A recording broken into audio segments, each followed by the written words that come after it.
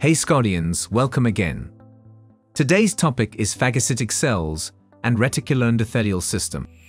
We all know that we inhabit a world dominated by microbes, where many of them can cause harm.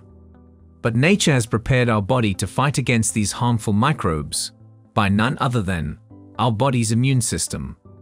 The immune system is the body's primary defense system against invasion by microbes.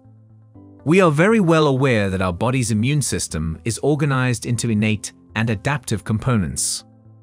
The innate immune system is the first line of defense for the body, and it uses non-specific cells, such as phagocytes, and molecules, such as complement components, to attempt to eliminate invading organisms. This is followed by an introduction to the antigen-specific mechanisms used by the adaptive immune system, which include, among others, antigen recognition molecules and specific sets of lymphocytes that not only aids in resolving current infection, but create memory for future protection as well. The human body has many natural barriers to prevent entry by microbes, for example, the skin and mucous membranes.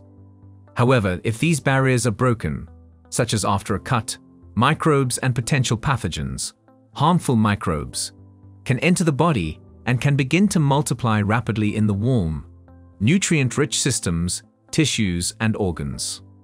One of the first features of the immune defense system that a foreign organism encounters after being introduced through a cut in the skin is the phagocytic white blood cells, or leukocytes, such as macrophages, which congregate within minutes and begin to attack the invading foreign microbes.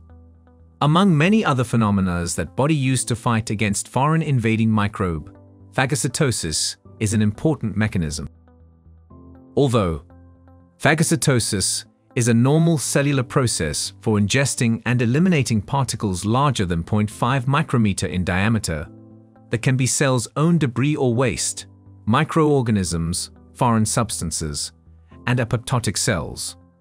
So this process exists in many types of cells, and it is, in consequence, an essential process for tissue homeostasis. Hence, phagocytosis is a fundamental defense mechanism against invading foreign microbes.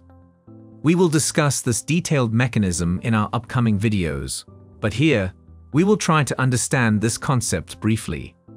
Inside phagocytes, the process of phagocytosis takes place.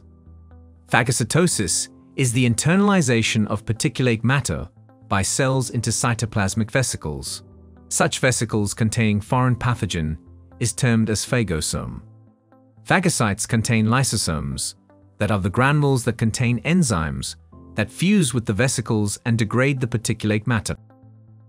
In addition, activation of a cascade of phagocyte enzymes leads to the production of toxic molecules, the oxidative burst, which is necessary to kill phagocytose organisms. Phagocytes are therefore mainly concerned with clearing small extracellular pathogens such as bacteria, protozoa, fungi, and cellular debris. A second important role is that phagocytes can also produce cytokines and cell surface molecules, which alert the adaptive immune system to the presence of infection. So this was a brief introduction about phagocytosis. There are many cells that undergo process of phagocytosis, and all these cells are called phagocytes or phagocytic cells. The main focus of this video lecture will be different phagocytic cell types. The body-wide system of phagocytic cells that mainly phagocytize foreign particles is known as Reticuloendothelial System, RES. Let's look at the definition of Reticuloendothelial System. The Reticuloendothelial System, RES, is a heterogeneous population of phagocytic cells that play an important role in the clearance of particles and soluble substances in the circulation and tissues, and forms part of the immune system. RES consists of the vascular endothelium and reticular tissue cells, and phagocytes, mainly various types of macrophages with routine functions that included clearing up the body's own debris and killing and digesting bacteria. However, there is a fundamental distinction between phagocytic cells and endothelial and reticular cells. Phagocytic cells derived from the bone marrow or myeloid cells. while endothelial and reticular cells formed locally from the tissues themselves. Also, phagocytic cells, as name implies, are the excellent phagocytes, but neither reticular nor endothelial cells are outstandingly phagocytic. In fact, the main function of both vascular endothelial and reticular cells is partly structural. They play a role in maintaining the integrity of the lymphoid tissue and blood vessels, respectively. However, both cell types have equally important role as signposts, regulating the migration of hematopoietic cells from blood into the tissues and through the various subcompartments of lymphoid tissue. Let's have a look at the cells involved in this system. Reticuloendothelial systems mainly consists of endothelial cells and reticular cells, where endothelial cells makes the inner lining of blood vessels and are able to take up endogenous or exogenous debris, etc. But these are not truly phagocytic, but provide structural support to blood vessels. Endothelial cells direct the passage of leukocytes from blood into tissues and can both produce and respond to cytokines rather as macrophages do. They can also present antigen directly to T cells under some circumstances. Whereas reticular cells, the main supporting or stromal cell of lymphoid organs, usually associated with the collagen-like reticulin fibers, and not easily distinguished from fibroblasts or from other branching or dendritic cells. Reticular cells provide structural support, since they produce and maintain the thin networks of fibers that are a framework for most lymphoid organs. Other than endothelial and reticular cells, there are various other types of phagocytic cells as well. They all originate from stem cells. The totipotent bone marrow stem cell gives rise to all the cells found in blood like platelets, RBCs, monocytes, and all polymorphonuclear cells, starting with monocytes. Monocytes are myeloid cells, that means they have bone marrow origin. Monocytes in the blood are immature cells migrating to their site of activity. Monocytes migrate into tissues where they mature into macrophages and take on a number of specialized forms. All macrophage forms have long lifespans and survive in the tissue for months or years. The major phagocytic cells involved in reticuloendothelial system are macrophages. So, this system is also named as mononuclear phagocytic system, MPS. Tissue macrophages are large cells with specialized granules and cytoplasmic compartments that are found in a wide range of sites. In some tissues, such as bone marrow and lymph nodes, these active macrophages are referred to as histiocytes. Inside tissues, macrophages takes on a number of specialized forms. Like, in sites of chronic inflammation, macrophages undergo further maturation and become multinucleated giant cells or epithelioid cells under the influence of T-cell cytokines. Epithelioid and giant cells participate in prolonging the inflammatory response by presenting antigen to T cells and by secreting cytokines. These macrophages, when associated to particular organ, we call them as fixed macrophages, like osteoclast, microglia, Kupffer cells, alveolar macrophages, and dendritic cells. Osteoclasts.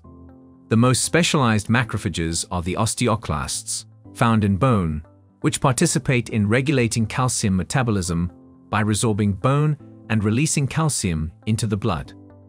It is regulated by cytokines such as TNF-alpha and interleukin-1 and is thought to have a role in degenerative diseases of joints such as rheumatoid arthritis.